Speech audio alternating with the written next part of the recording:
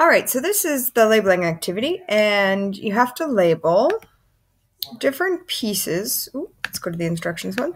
Different pieces of the different computers. And there's 3 or 4 different photos, but you can pick whichever one fits best. So on the Raspberry Pi, this one, you can actually label almost all the pieces. And you're going to use a tool called Google Drawing.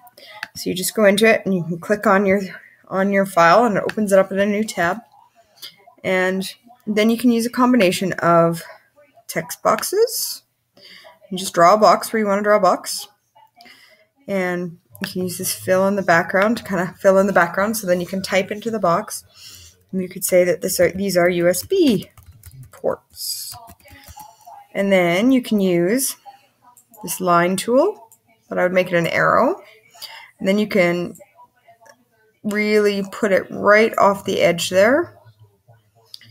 And you can even make your line thickness a little bit stronger.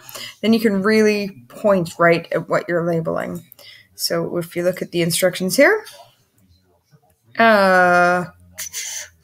Raspberry Pi USB ports isn't one of the things that you even had to label, but that's actually where you would put the keyboard and mouse.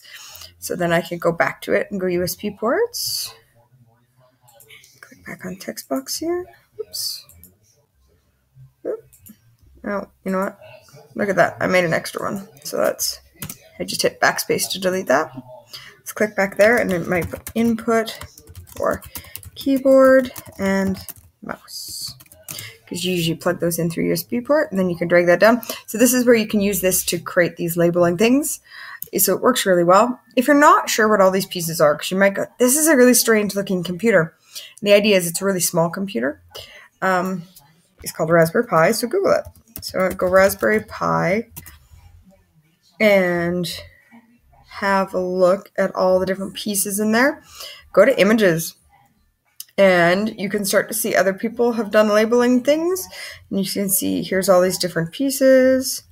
Aha, that'll probably be a very helpful diagram. But you can see these little computers are really cool. You can actually plug them in and make them all sorts of really neat stuff. And you can see different things plugged into them there. So have a look and search online. The PC one is the same way. If you're like, that's the inside of a computer, I have no idea what those parts are. So if you go inside of a computer, those are PCs, so that might help too. And see, people have all sorts of different images here labeling things. So it's for you to dig into a little bit and figure out what all these different pieces are. So absolutely, use resources out there on the internet to help you label all these different parts of a computer.